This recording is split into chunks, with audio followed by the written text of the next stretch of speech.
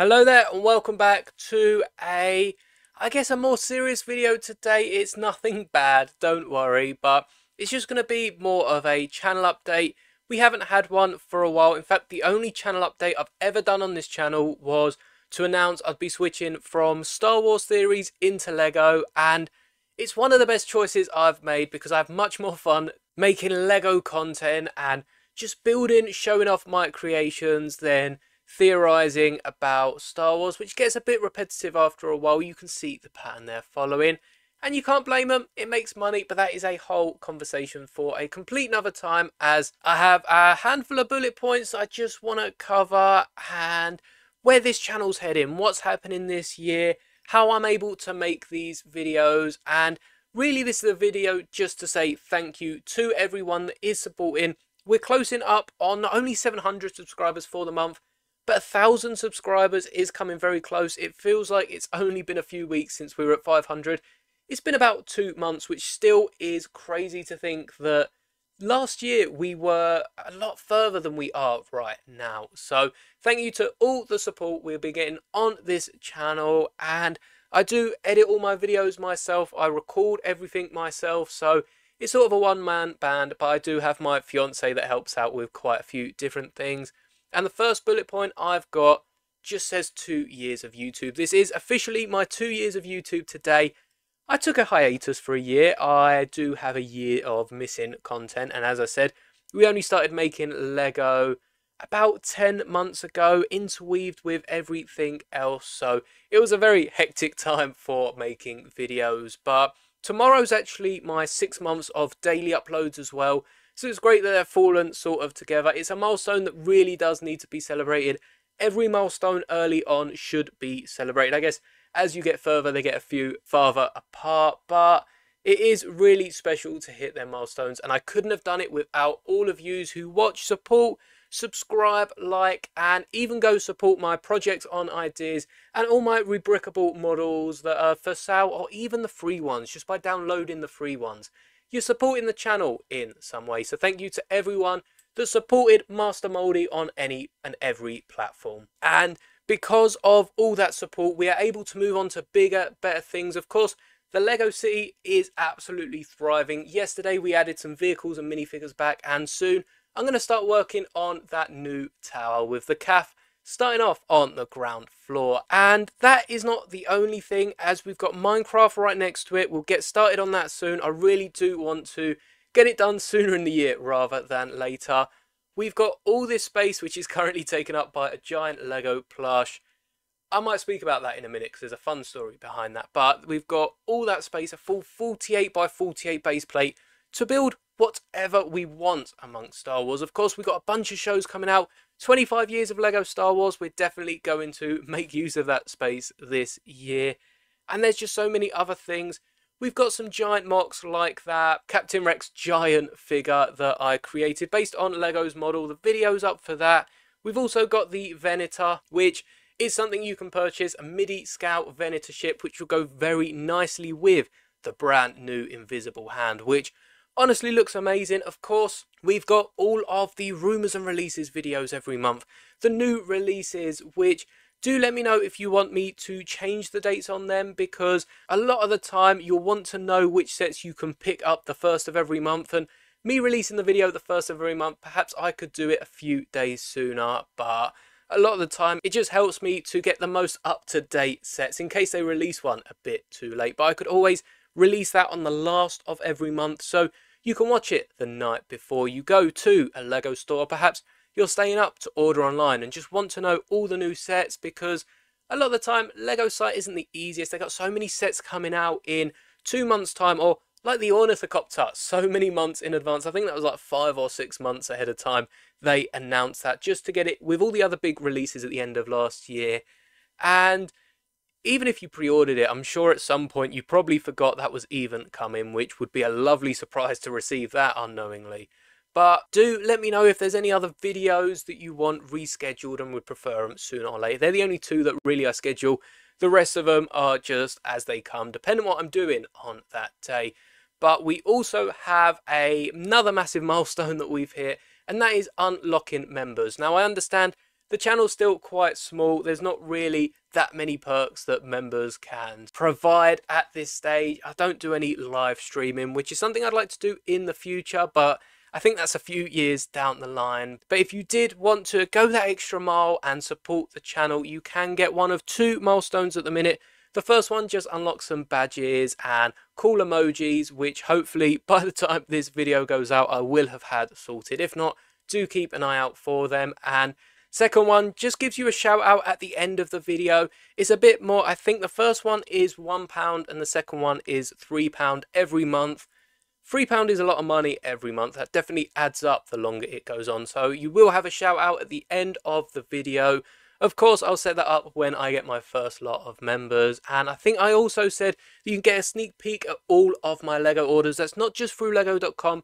Anytime I pick up Lego and plan on making a video on it, or perhaps I don't even plan on making a video on it, I'll send a image through on the community tab, perhaps do a little short or a small video, dependent on the size of the order, and just let you know what I picked up as soon as I picked it up. It's a way for you to keep ahead of the videos and perhaps give your insight in what you'd like to come out first perhaps. If I've got multiple sets I'll be reviewing, I'll definitely whack up a members poll asking which set you'd like to see first. So if you are interested in becoming a member, do hit that join button next to the subscribe button. And as I said, I don't see it being too popular now, but definitely as the channel grows, that priority response is going to be a big thing for members. But my fiance did actually design all the badges, so as you go on, as your membership is lengthened, you do get some special badges alongside your name, and of course the emojis are going to be well worth the price. So I did say that I would be telling the story of this figure. I saw her in a charity shop. It's a giant Lego plush, and normally they're about £15 to £25. I always wanted to pick up one of the Star Wars ones, but I managed to grab that for a little over £2. I think it was £2.50. Gave it a nice clean, and it's my first Lego plush. Honestly, I just couldn't say no to it. I actually walked past it the first time, and then the next day I was back there, and it was a sign. I just had to pick that up. And that is the case for a lot of Lego events and news. You just have to be in the right place at the right time.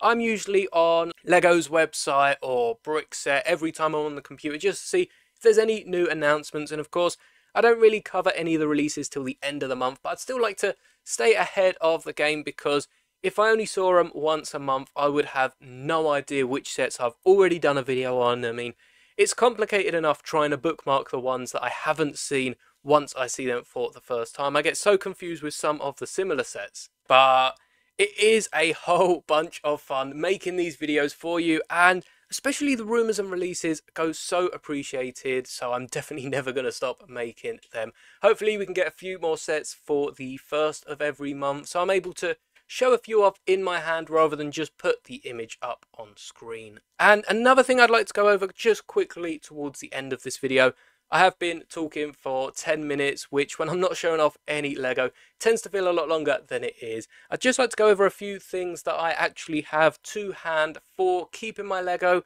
and when I record videos, what I record with and what's whirring in the background that you don't necessarily see in the video. So I do have a few cleaning supplies, and the first one is going to be a bit confusing to some people, but I do actually keep a lint roller to hand. And this really helps before I record the video, just to dust down my mat, pick up any little bits that perhaps I will have missed. It stops them getting into the air and then landing on another Lego set. And they're actually really handy for the Lego roads in the city. Of course, when I've got some vehicles studded down, they're not too great. But just to run over them real quick, and for the tighter areas of your Lego displays, and especially the ones with studs and that, I find a brush doesn't always get the job done as best as it could. So I actually have a keyboard gel, which is just meant to clean keyboards. You sort of slab it down, it picks up any dust and any other little bits. And this is what I use for my dioramas and the streets on the Lego City, where you've got all the studs. You can even break a chunk off, get it between minifigures, and just pick up any of the loose dust. Make it look as clean as it does, because even though I do have an air purifier running quite often in the background, it's not picking up all the dust out of the air, and it's only a little one because it's only a little room and we don't need an industrial sized one. So it's not perfect, it doesn't clear the air of dust immediately, and even the dust that it is clearing is sort of brought back into the room every time we walk in, every time we move about, because we are the ones creating all the dust. I also have a dehumidifier just in the back. Again, just keep the Lego in pristine condition. I don't want any damp corners of Lego bricks, or perhaps if my hands weren't exactly dry when I've brought something in, I just don't want any problems with it. And Lego isn't exactly meant to be kept in a humid environment, so it just makes sure that, especially if it's raining outside or some water has made its way in the room, I really don't know how it would, but it just keeps the room mostly dry, and it's actually hidden behind all of the sets here. That little white thing up there next to Hedwig is the dehumidifier, so it just helps keep the Lego last longer. And something that you don't see in videos, because my desk is always a mess. In fact, I'll probably make a video on it tomorrow, because that is a whole story for another time.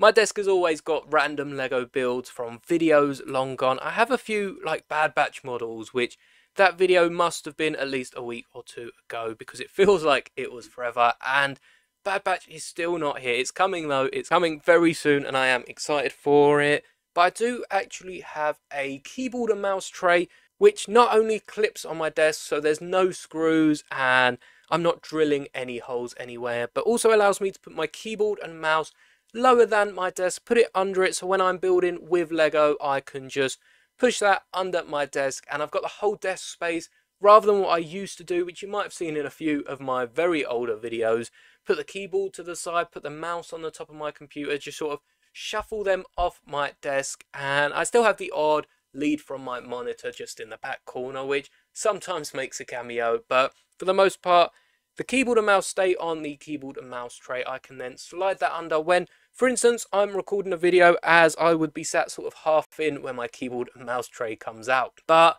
I do find myself using it a lot as an extra shelf for Lego.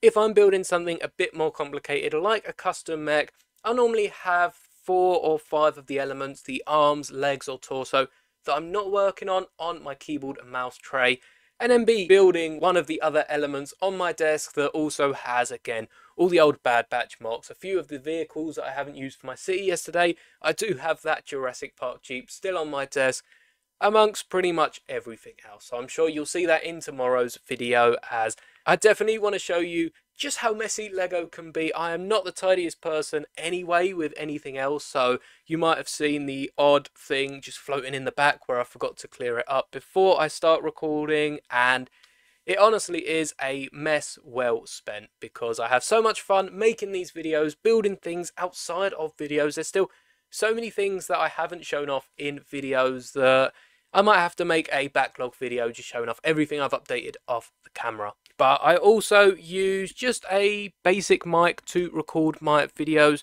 It's nothing fancy. I think the mic itself probably costs 20-30 quid on Amazon, and it does the job at the level I'm at now. I'm not making money off these videos. It'll definitely be different if I do ever get to a stage where I can do this as a full-time job, which if you subscribe right now you can help with, because we are closing up on 1,000 subscribers a few months time, and I'm sure we're gonna smash it. But I do just have this on a gooseneck, which, if you don't know what a gooseneck is, it sounds very funny, but it is this flimsy arm that just allows you to bend the mic however you want, have it at a bunch of different angles, and my phone itself is on a gooseneck, which is why a lot of the time this background, if you try and line it up with a background of an older video, it just won't line up. I don't take the height and width of my phone, and even a different angle sometimes it will be shown at. So maybe you see the light bulb hanging in a few videos, maybe you see my dioramas in a few other videos, but I find for what I want,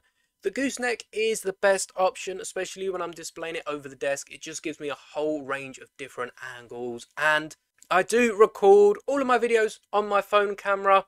It records 1080. I do have quite a cheap phone, so I can only get 30 frames. And again, that's something that when I start earning money off these videos, I'll definitely be aiming to improve, get it up to 60 frames.